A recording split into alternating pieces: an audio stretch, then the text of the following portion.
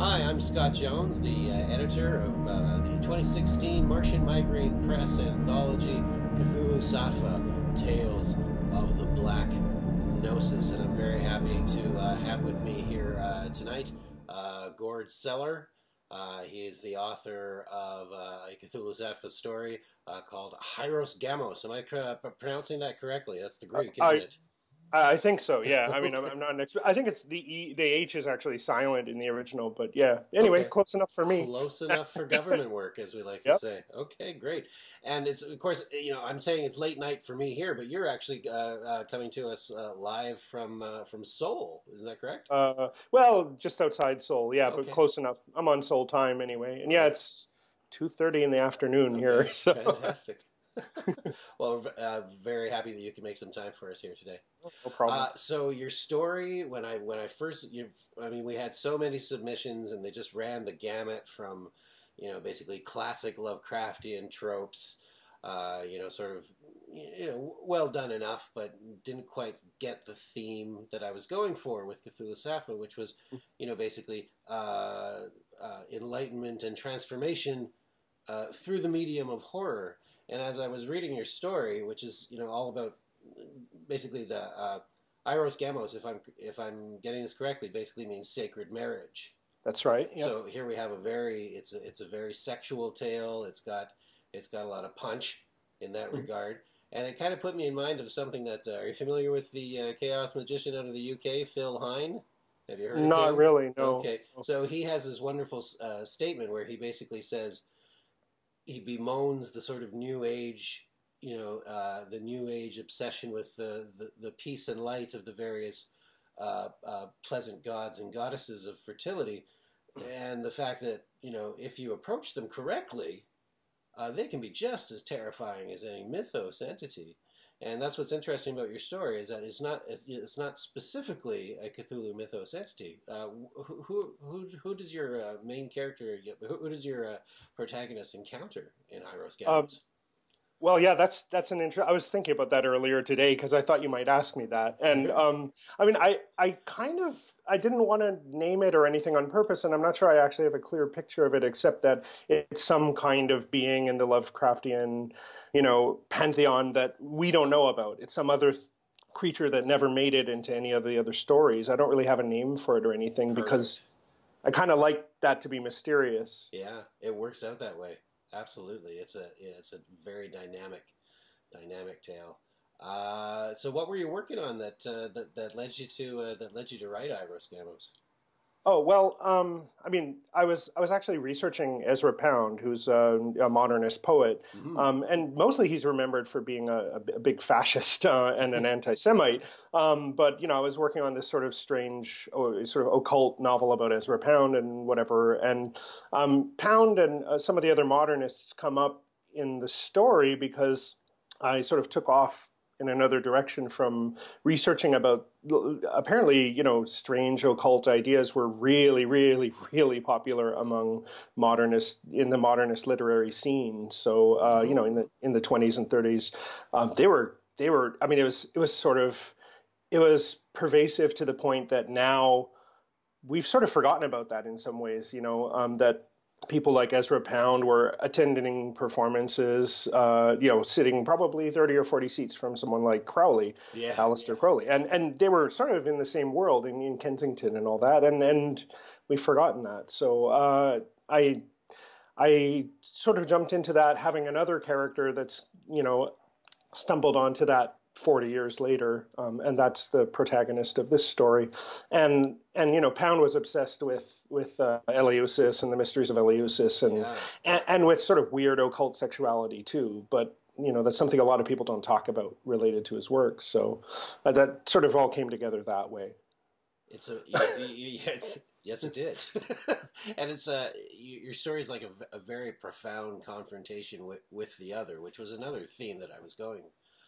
That's another part that fits into the theme of CTHULHUSATTVA is the basically encountering these entities and these concepts, these conceptual, these structures, and watching how they change us, and whether or not I mean, oftentimes it's seen, you know, in modern weird, in well, maybe not even modern weird fiction, but you know, there's a tendency towards, you know, viewing it as horror, and there's certainly, you know, a horrific element Mhm. in your story, but you know, we have not to spoil anything, but we have a survivor at the end of it. Yeah. Yeah. Well, Yeah. we're Doesn't kill him, but it sure changes him. Yeah. absolutely as it would, you know, and he enters into it willingly, which is again another theme. So Right. yeah, the story really struck me. It was it's definitely in my top five Oh, thank you. for the antho. It's flattering. Yeah, and I've read too. I've sought out some more of your material, and of course you. I actually, it turns out I shared a table of contents with you in Ross Lockhart's Cthulhu Fatagan. Right, You right, know, you right. have Which this is, wonderful Dreamland story oh, in there, thank you. isn't it? Yeah. Yeah. I actually haven't gotten around to that anthology yet because that arrived at my place around the time the baby was born. Right, So you're a new dad. yeah, yeah. Congratulations. Oh, thank you. But yeah, yeah, that's that. I noticed that we were both on that table of Yeah, contents. it's a fun book. I'm glad to share it with you. I'm glad to have you in CthulhuSattva as well. So what can you tell us about the Eleusinian mysteries? Are they still a mystery? Has it been sorted out, or do we Not know what really. went on there? I mean, we know bits and pieces of it, but not that much because everyone in well, I mean, for a long time, everyone involved was sworn to secrecy, and that seems to have been enforced. At some point, it became sort of like uh, riding the tire tube down the river in Laos or something. It was sort of the typical tourist business. That everyone went to Eleusis. It's sort of when was that? I guess it would be about the third century. It Yeah, was just a regular tourist attraction. But we still don't know exactly what went on during their rites. We know sort of bits and pieces that there was an initiation, that they probably drank something called kykeon, right. stuff like that.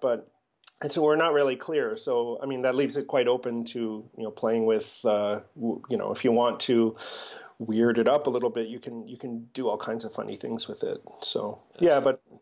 yeah. Yeah, absolutely. You actually mentioned a few of the ingredients of can. Is that historically accurate? From what it's all speculation, but Right. yeah, that's what is believed. The pennyroyal was supposed to be the toxin in it that Right. induced the narcotic effect. Yeah, Right. Which doesn't strike me as all that potent of a thing.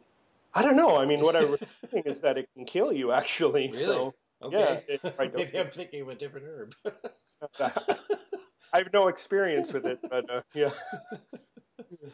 So, what other projects are you working on, Gord? What can we expect from you in the future? Well, it's everything's working slowly now because of the baby. But Hmm. let's see. I mean, I guess the main two things I'm working on a sort of a collection of Lovecraftian stories set in different points in Korean history. So short stories, sort of as how would I say, looking again at Korean history through a Lovecraftian lens. So because Very neat. it fits so weird. It's very odd how many moments sort of fit that. And then the other thing I'm working on is a really hard to explain story, but it's set in early Jordan, London, and it's kind of like a first contact singularity type thing, but also very weird and it's got everything from sentient yeasts to like the rats with language, and I mean it's a very strange novel. So yeah, that's I guess that's most of what I'm working on now. That sounds fantastic. Can you give us an example of back to the Mhm. Korean culture and history? Can you give us an example where we have an overlap between the mythos Sure, sure. and that? Sure. I mean, there's a really famous admiral here called Yi Sun Shin. He was if anyone is watching who watches Korean films, there was a film a few years ago in Korean. It was called Myeongryang, and I think it was called something like Raging Torrents or something like that.